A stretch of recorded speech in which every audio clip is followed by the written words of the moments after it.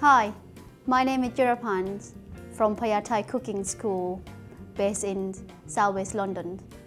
Today I'm going to show you how to make Thai yellow curry with chicken, also known in Thai as Gang Curry Gai.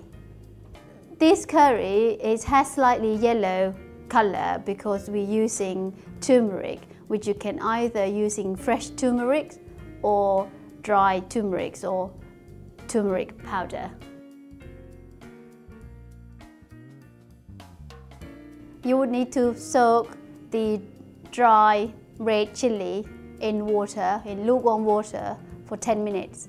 So make sure you de-seed the chili first, so it's not too spicy. So the first step is to make Thai yellow curry paste. So we're going to start by roast the cumin seeds, black peppercorns and coriander seed in a dry pan. Roast this for 4 or 5 minutes until it starts to color. Seeds are ready, so we're going to put it aside. In the meantime, we can roast the rest of the ingredients. So first thing we're going to add shallots, garlic, lemongrass, galangal. And now I'm going to wrap the shrimp paste in a foil.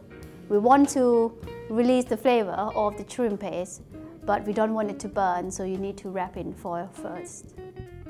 I'm going to leave that to roast in the pan for a couple of minutes. In the meantime, we can grind the spices. I'm going to do this in a pestle mortar, but you can grind this in a spice grinder, or some people have coffee grinder, which actually work very well too.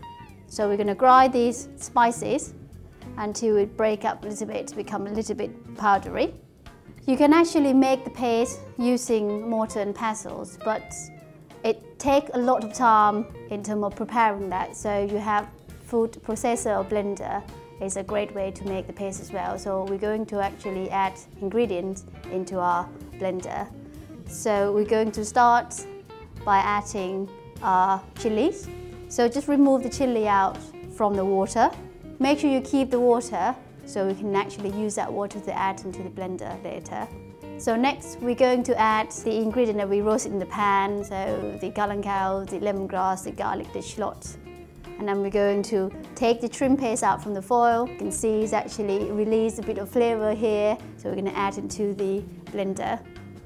Now I'm going to add the ground spices and a good pinch of salt. So now we're going to add some liquid, which I'm going to use the water that we soaked the chili into the blender. So just add a little bit of water, probably 4 or 5 tablespoonfuls, just to really bring the water to the top of the ingredient in the blender. If you're using mortar and pestle in making the paste, then you do not need any water or liquid, but you need to grind it from the hard ingredients, so spice it and then gradually add each ingredient. Now that I made my paste, so we can start making the curry.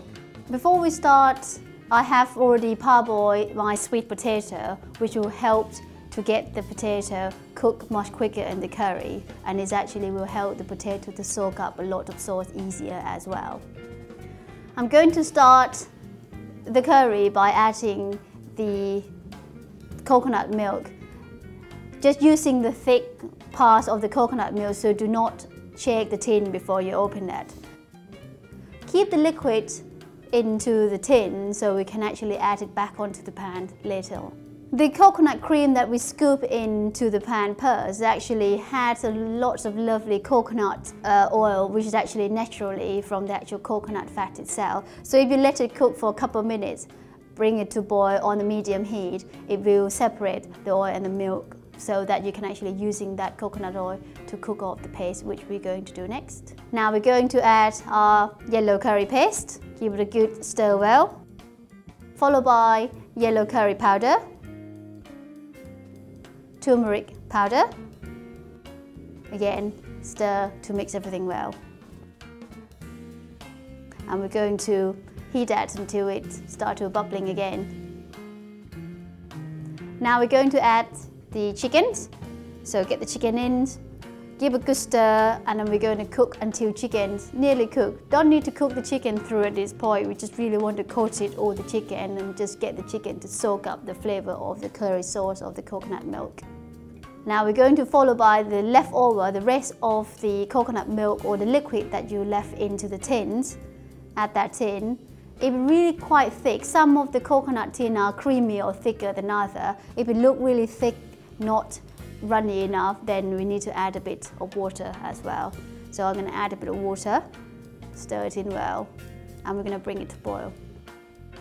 Now we're going to add the sweet potato, which already parboiled for 3 to 4 minutes. And then add the pineapples. And we're going to bring everything to boil again. Now the final ingredients that we're going to add are palm sugar, fish sauce,